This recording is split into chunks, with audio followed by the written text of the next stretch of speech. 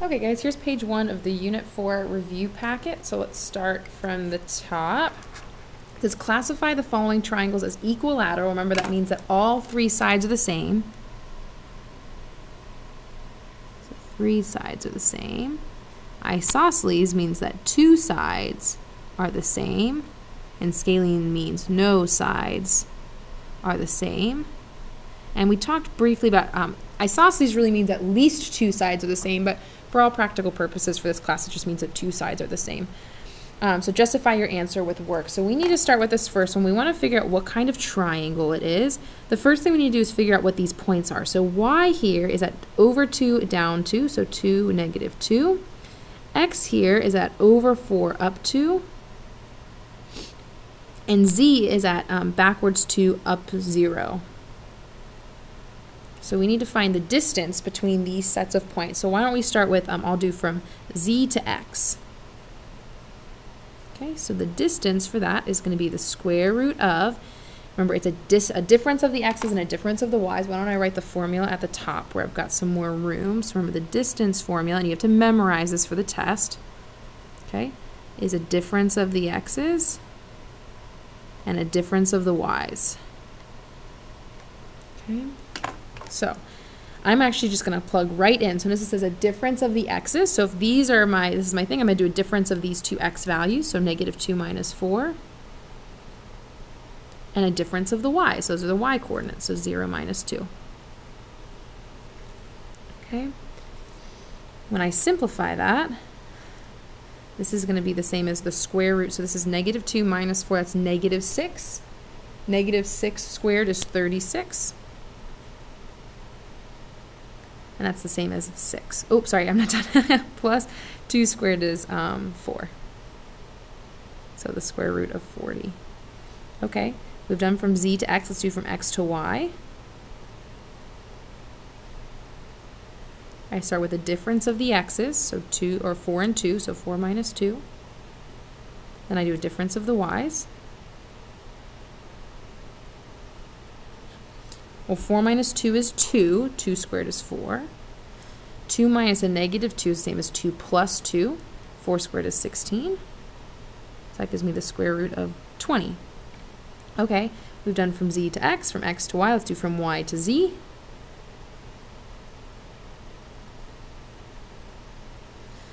Okay, the difference of the x is negative 2 minus 2. The difference of the y's is 0 to negative 2. Okay, this is 4, negative 4 squared is 16. Remember, a negative squared is always a positive. 0 minus a minus 2, it's the same as 0 plus 2, so 2 squared is 4. And that gives me the square root of 20. So you'll notice I have the side lengths as square root of 40, square root of 20, square root of 20. Well, since 2 sides are the same, that means my triangle is an isosceles triangle. Okay. Now, I am going to run out of room over here, so I'm going to just do these in my head really fast, and then I'll let you guys check your answer. So I'm going to start with the distance from A to B. I'm going to get 6. I think this will be the square root of 13. And you can be this fast too one day. 9.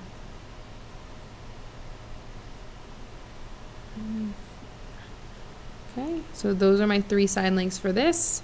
And so since 2 are the same, this one's also going to be isosceles. Okay, let's do it again over here.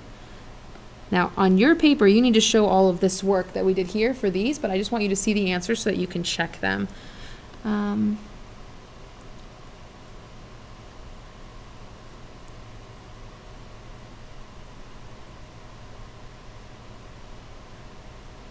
I hope these are right.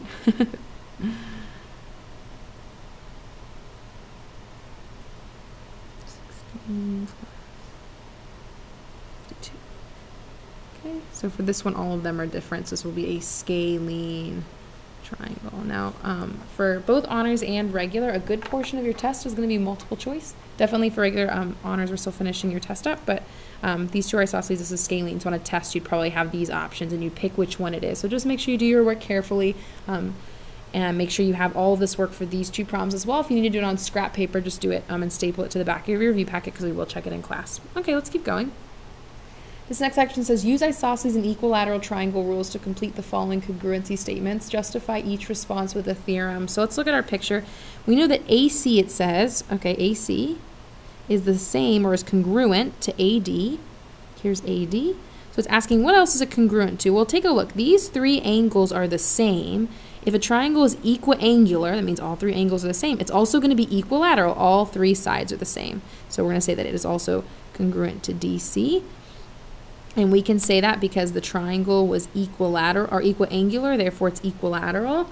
So that's actually our converse of the equilateral triangles theorem. Okay, since we had all three angles, we can go backwards and say all three sides are the same. That's going to be our converse. Okay, now we have the angle ACB. So ACB, so they're talking about this angle right here, is the same as angle B, they're congruent, is congruent to something else. Well, if we look in this triangle, we know that these three sides are the same, which means that these three angles are going to have to be the same. So that's going to be angle BAC. Okay, since we knew all three sides were the same, we concluded that all three angles are going to be the same, and that's the equilateral triangles theorem. Okay, let's look at our next picture. It says that segment AB is congruent to what? Now, you can tell because of the arcs that's the same as BC, but we want to look within one triangle. So let's ignore all this over here. It's saying AB is congruent to what? Well, notice these two angles are the same. We know if two angles are the same, the sides across from them are going to be the same. So this one and this one. So that's also going to have two tick marks. It's going to be congruent to B, segment BD. Well, since we knew two angles in an isosceles triangle were the same, we made the conclusion that those two opposite sides will be the same. Since we're concluding about sides, it's going to be the converse of the isosceles triangle theorem. Okay, now it says angle C is congruent to what? Well, now that we know that this has two tick marks, let's look in this triangle. These have the same sides, which means that the angles opposite them will be the same. So angle C, we know that's going to be congruent to angle D, but we can't call it angle D because that has multiple pieces, so we're going to call it angle BDC or CDB. Okay. Well, how do we know that? Since we knew that two sides in the triangle were the same, we concluded that their opposite angles were the same. That's going to be the isosceles triangle theorem. Okay, let's keep going. We're going to use isosceles and equilateral triangle rules to solve for the unknown variables. Okay, let's look at number 8. Well, what do we know about number 8? We know that all three sides are the same. Well, wait a minute. If all three sides are the same, that means all of their opposite angles will be the same. So all three of these angles are the same. But we also know that all three angles in a triangle add up to 180 degrees. So if they're all the same, we'll just divide it by 3 and we'll get 60 for each. So we know that this is going to be 60 because it's an equilateral triangle. This will be 60. Therefore, this is also going to be 60. So my equation is just going to be that 2x plus 10 equals 60. I'm going to subtract 10 on both sides. I'm going to divide both sides by 2. Okay. Let's look at number 9.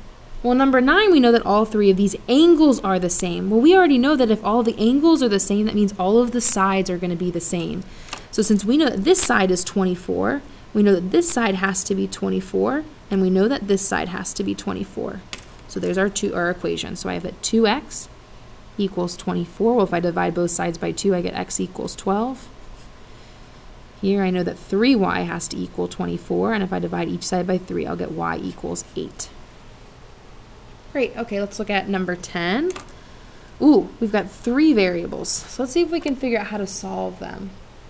Well, we know for certain that since these two sides are the same, the sides opposite them will be the same, but knowing that x is the same as z right now doesn't really help me. What does help me is the fact that if I cover all this up, we can see that I have a linear pair right here. And we know that a linear pair is going to add up to 180 degrees. So I'm going to just write right here, we know that z plus 135 is going to equal 180. Well, if I subtract 135 on both sides, I'm going to get that z is 45 degrees. Well, wait a minute. We just said if two sides are the same, those angles across from those two sides have to be the same. Well, we know that z is 45, so what does x have to be? Yep, x has to be 45 degrees. Okay, we're getting close. We know these two. We need to solve for y. Well, fortunately for us, we know that the three angles in a triangle always add up to 180 degrees. So I can say that x plus y plus z equals 180. Well, we already know that x is 45. We know that z is 45. Okay.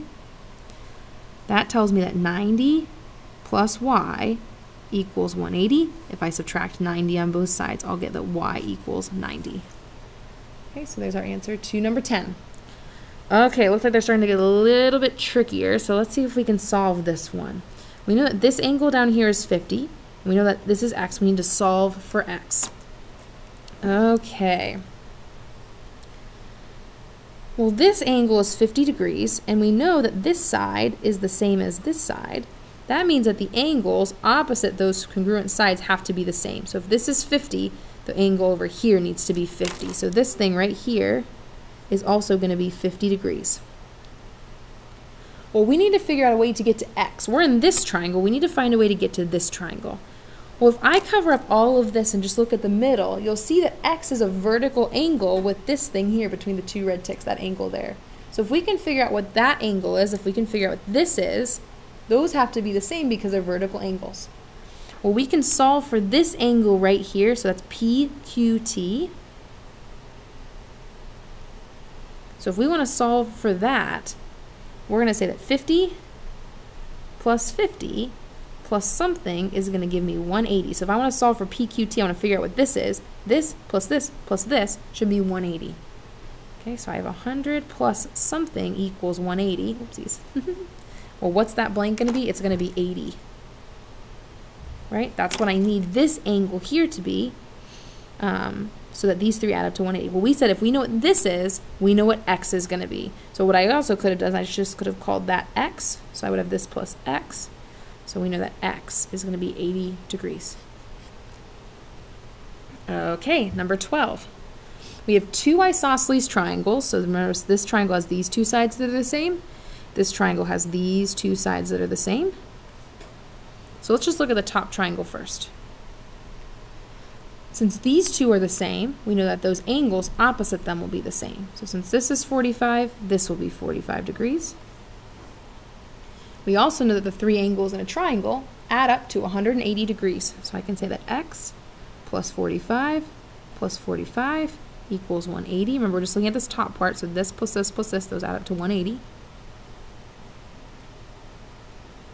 So I get that x equals 90. Okay, but we're not done. Now we need to look at this bottom piece. We still have an isosceles triangle. This tells me that this angle and this angle have to be the same. So since this is y, this has to be y. So y plus 120 plus y has to equal 180. Okay, so I have 2y over here. I subtract the 120 over and I get 60. That leaves me with y equals 30. Okay, we're almost done with this page, number 13. Ooh, okay. Let's see. Why don't we look down here first? We know that this box here means 90 degrees, and we know that this is an isosceles triangle. So I wonder if we can find a way to solve for n. Well, remember, since this is isosceles, that means that the angle across from this has to be the same as the angle across from this side. So if this is n, this is also going to be n. Okay, well look, now I have something in each of the angles of my triangle, so I can say that 90 plus n equals 180. Well, that's 2n. If I subtract the 90 over to that side, I have 90 left. That means that n is going to be 45 degrees. Now, let's see if we can use that to help us up here. I don't know about you guys, but I see this arc right here. Do you see that arc anywhere else? Yep, I see it right here. That means that those two angles are the same. So if this is n, but n is 45. So if this is 45, this has to also be 45 degrees.